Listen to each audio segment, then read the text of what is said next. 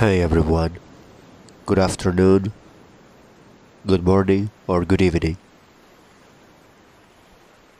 The following compilation of stories that you're about to hear is a compilation of unusual anecdotes from sailors at sea. Therefore, if you suffer from a little bit of thalassophobia, aka fear of the ocean, you might want to refrain from watching this. Also, each and every single story in the following video was narrated with the explicit permission of the person who wrote it. Therefore, the Reddit thread from which all of them were obtained will be provided in the description below. With all that out of the way, let's begin.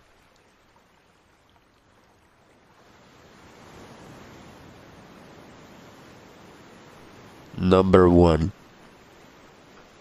We were sailing from the North Sea to West Africa in a 330 feet ship. For the non-Americans watching this, that would be 100.584 meters. I was off shift and I was sleeping. I woke up and for some reason I decided to go up to the bridge, which is something I usually never did when I could be sleeping or eating. It was night, so all the lights were off on the bridge, save for a few red ones, and I noticed how bright it was outside. I went over to starboard, and the fucking white cliff of Dovers were completely illuminated by a full moon, just beaming moonlight. It was one of the most amazing things I've ever seen. Of course, the maid on duty was English and was nonchalantly like, "Oh yeah, it's Dover." And by the way, this one isn't me, but a Welsh guy I met in the Caribbean. It's his story. He had done a few transatlantic trips in a small sailboat, so he had tons of ocean experience. A big storm caught him with huge rolling waves. He decided to heave to ride it out, basically using your sail and the rudder to put the brakes on and give yourself a smoother ride. He was in the cockpit and he was riding up one of the bigger waves. The next part, it's completely wild. He swears to God on his grandmother's grave that a giant whale just below the surface cruised up the wave beside him and just stared straight at him. He describes looking into this animal's huge eyeball, just looking back at him for what was probably a couple seconds, but he said felt like minutes from a few feet away. He's never lied or really even exaggerated otherwise, so I believe him. Can you imagine seeing that? Sometimes I really miss being at sea.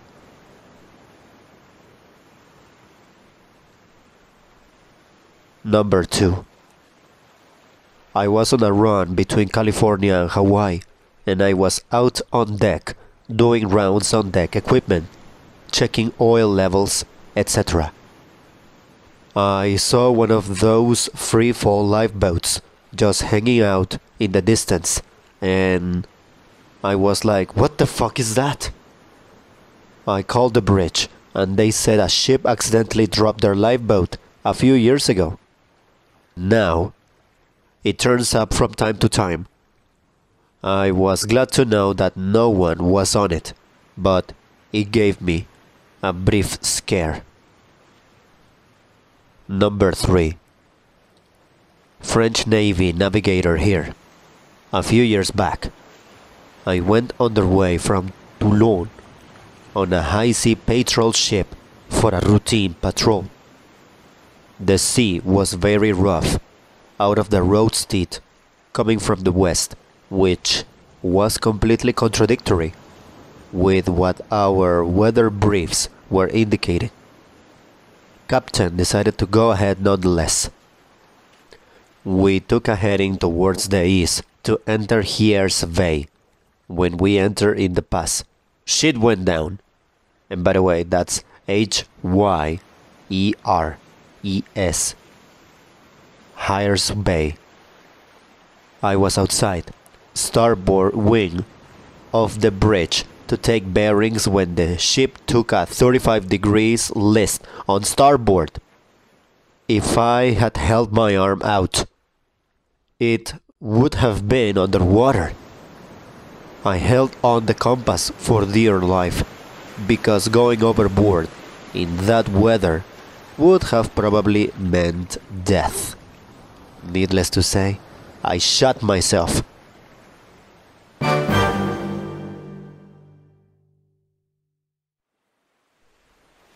When the ship leveled, my boss went out to check if I was still there and ordered me to go below to check how bad the damage was to some of our gear. I went, and when I was at the main deck, the ship took a 43 degrees list to starboard. I was then blessed with the horrific sight of a washing machine that was strapped in a room by the hull on port side, punch a hole through the bulkhead and go straight to starboard without touching the deck. Also, a lot of the firefighting equipment, such as axes, hoses and pumps, was just flying all over the place, with guys from the security department desperately trying to catch it and fasten it. At that point, we had entered the bay and had better weather. We had lost electricity in the bridge and the CIC, so the captain decided to wait in the bay for the weather to calm down. When it did, the next day, we pulled back into port for repairs. That little escapade resulted in a few bruises, the electrical network of the bridge and CIC being badly damaged. Naturally, the guys that were supposed to strap down shit didn't do it correctly and they got punished. And for me, a reminder of my mortality. On a more positive note, I once saw a stork land on our 100mm turret after a sandstorm off Libya, and it stood there for several hours. Also, we had a couple of sperm whales with a calf swimming alongside for almost a day off Ivory Coast. When you see that kind of stuff, it doesn't matter if you are 3 months or 20 years in, you feel like a kid again. And yes, for anyone reading this, I would like to thank for the awards. Thank you so much, strangers. I'd like to thank anyone that bothers to read this. Number 4. Not sure if it's unusual. I worked offshore on a drill ship and I experienced a couple of different things. The saddest was a shark getting stuck in the moon pool. He ended up dead. Manta rays are fucking fast. A few would just casually swim by and then out of nowhere just shot forward like a torpedo. Once, while testing the drilling package, we had a call from subsea for a full stop. When we checked the cameras, an octopus was climbing up the drill pipe. I ended up being lucky and having a captain that allowed fishing. Sharks love coming behind the fish we hooked and took a bite of them. Dolphins play with each other. Whilst having a daily walk around the heli deck, I heard a splash and I went on full emergency mode looking for someone that fell overboard. Then another splash behind me. Then another again behind me. Eventually, I noticed them jumping out of the water, playing along. So we went through the outskirts of a tornado. The eye of the storm was in China, and we were going past Taiwan, not through the strait. and still had 30-meter peak-to-peak waves. Not violent, but quite worrisome. Number 5. A rogue wave. I got to see a rogue wave. My buddy and I were loading gear onto a weapons elevator on one of the pontoons. We were supply, and we were bringing stuff to the flight deck to ship out on a COD. Webs would let us use the elevators if they weren't using them. This was the USS Coral Sea, an ancient carrier that no longer exists. Modern ships have supply elevators, but we were at the mercy of weapons and flight ops, using a plain elevator. This wasn't that far off the coast. Most would be able to bubble over to shore, but the ballasting system of the drill ship fucked up and sent it swinging wildly side to side. The stability calcs had 12 degrees as the tip-over point, I believe. We were 1 or 2 from that figure. That's probably the most scared I've ever been. Anyway, it's rough seas, but nothing too major. After all, we were like 40 feet above the waterline. Anyway, we are unloading the pallet of gear onto the elevator, and something catches my eye. I look up and there is a mountain of water coming at us in slow motion. It's easily as high as the flight deck. I hit my buddy and we both haul ass off this pontoon through the vent tunnel and into the hangar bay. We hear and we feel the wave hit the ship, and all of a sudden it's like a fire hose the size of the hatch just gushes into the hangar bay for a few seconds. So, there's a clusterfuck going on as lots of other stuff got messed up, but luckily, nobody was hurt. We went back out, and most of our stuff was gone. Clearly, if we had been out there, we would have been swept overboard at a minimum, and probably slammed around on the pontoon and whatnot.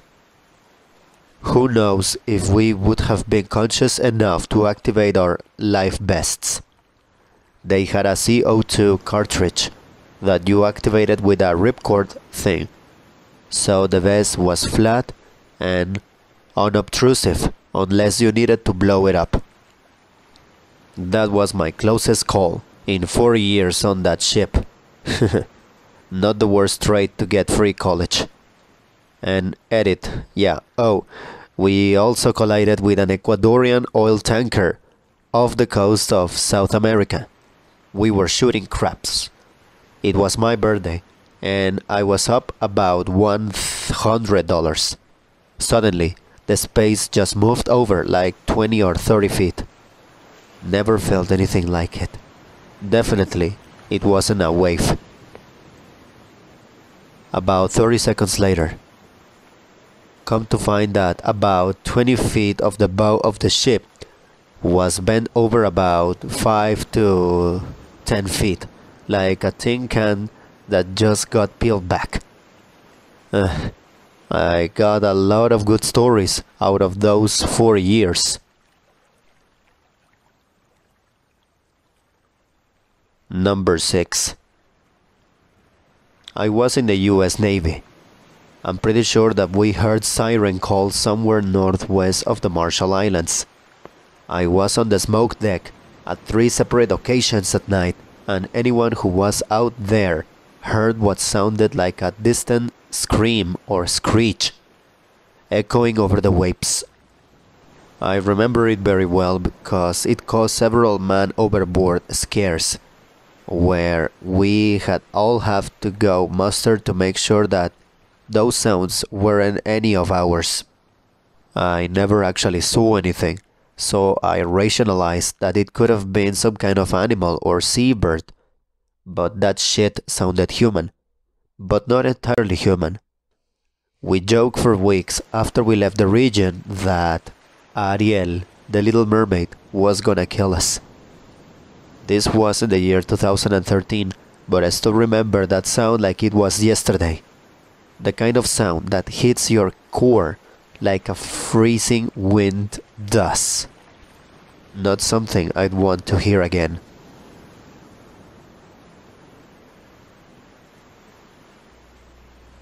Number 7. I was in the US Navy on board the USS Tarawa, LH-1, from the year 2002 to the year 2006. Some unusual things I experienced were the shellback ceremonies. Basically, a sailor who has never crossed the equator is considered a slimy wok, and those who have crossed the equator were considered shellbacks. It's a huge thing that usually takes all afternoon, where people dress up as King Neptune and his court, and they induct the new guys or the new girls into the fraternity. It's all lighthearted and goofy now, but back in the day, it crossed into hazing territory. I got to do it twice because I became a golden shellback when we crossed the international dateline.